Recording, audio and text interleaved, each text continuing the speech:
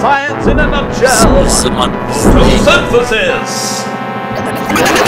Leaves are miraculous solar factories that turn sunlight into chemical energy. The sun's energy is used to split off water's hydrogen from its oxygen. This hydrogen is then combined with CO2 to form glucose, and the oxygen is released back into the atmosphere. Let's be absolutely clear. Sunlight plus carbon dioxide plus water gives glucose plus oxygen. Plantastic!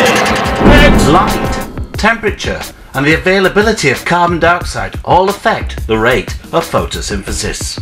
The light energy is converted into chemical energy by chlorophyll in the leaves. Chlorophyll is the green pigment found in chloroplasts.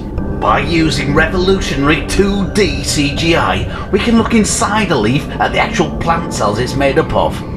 Plant cells are very similar to animal cells, except they have a hard cell wall and a vacuole inside which is filled with sap.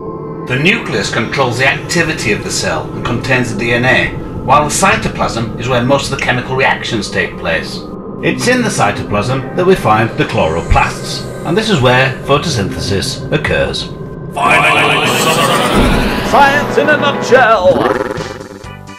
Excuse me, it's a leaf actually, not a nutshell. Good point! I've been a fool! Science in a leaf!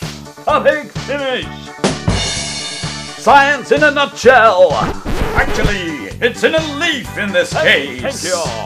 Not a nutshell!